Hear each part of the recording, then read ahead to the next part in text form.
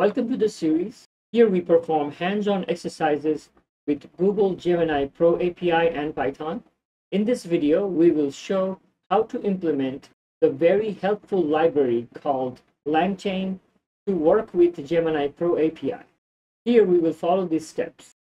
First, we will set up our LLM or large language model with Langchain.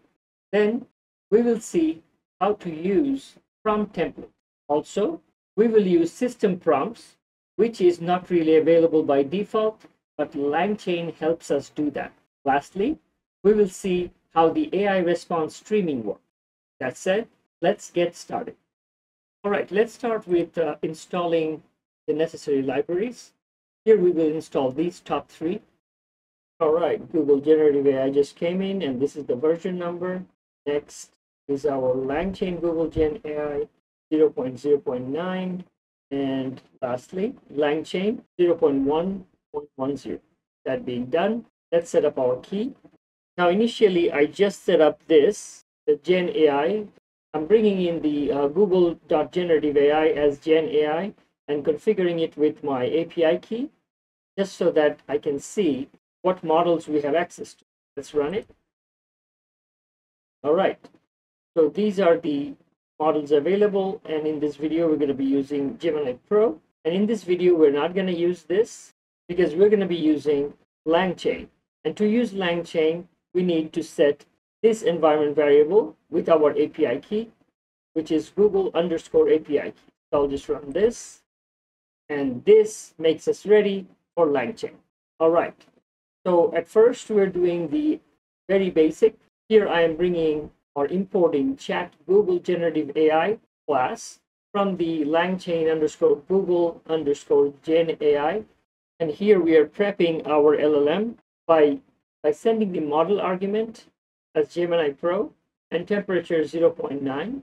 And once our LLM is ready with Langchain, we grab the response by invoking that LLM and sending our prompt. In this case, write a paragraph about life on the moon in the year 2099. And here, printing the response, since the text remains inside response.content, that's what I'm print out here. All right, so as you can see, result comes in like this. It's not very readable. So I'm just going to go ahead and bring in one of my helper functions so that we can see this result better. All right, so at this point, I just brought in this helper function, calling it myPrint. This takes any output we may have as input. This could be a list, a dictionary, or whatsoever. So once we get this, we convert that into a string and then import text wrap.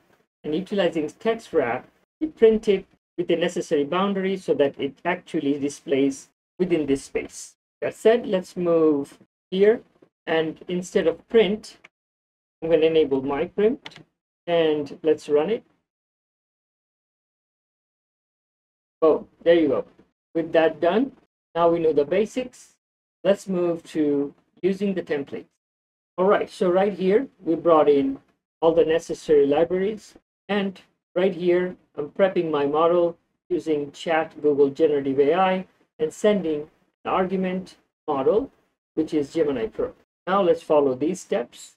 Let's get our prompt template set up, which we got from right here, Langchain prompts. All right, so my prompt template, and here prompt I'm using is, you are a content creator, write me a tweet about topic, which is a variable. Now let's prepare our chain right here. So this LLM chain we got from langchain.chains, and it's all about chains as the name suggests. So right here, we invoke LLM chain class where we send arguments. LLM would be my LLM that we just created right here. Prompt would be my prompt created right here. And we're setting verbose equals true so that we get to see the details, which is very handy for troubleshooting purposes. With our chain being made, let's bring in our topic, which is the variable. All right, so our topic is, why will AI change the world? And this we will use right here to replace that variable as a value. And at this point, let's look at our chain, what it looks like. Let me run it. There you go. So this is what the whole chain looks like. Has all the necessary stuff, our template, our input variable, etc. And this is where Langchain actually shines. It does a lot of work for us so that we don't have to. Now let's move to invoking the chain and get response. So here we just simply invoke the chain by using chain.invoke, chain from right here. And as an argument, we set our input, and the value would be topic that we created just here. And this, in the process, will replace this variable and generate our response. As you can see, at this point, I am using my print here so that we get a better display. So I'm going to run it. And you see all this stuff you're seeing now because of verbose equals true. So it actually generated a tweet for us and replaced our topic variable with this. And in this object, inside the text, we have our actual tweet. So let's display this clearly. Okay, so now we're going to be printing the response, the text, this item right here. And at this point, we don't really need a verb or verbose to be true because we want the exact result. So let's make it false.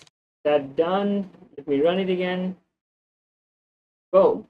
Exactly what we wanted, the tweet. All right, so that being done, let's move to system prompting and streaming. This time we will work with system prompting. For that, we're bringing in human message and system message from Langchain core.messages. Now, the idea is that the system message actually provides the AI with some extra stuff, for example, some extra direction, personality, etc., which is possible using OpenAI because their API actually offers that.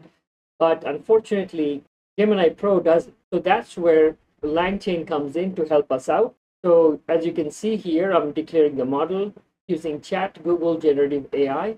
And as usual, we're sending our model argument, Gemini Pro.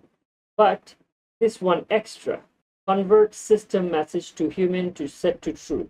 And that helps us utilize this system message prompting. So let me show you. All right, so this is what I'm talking about.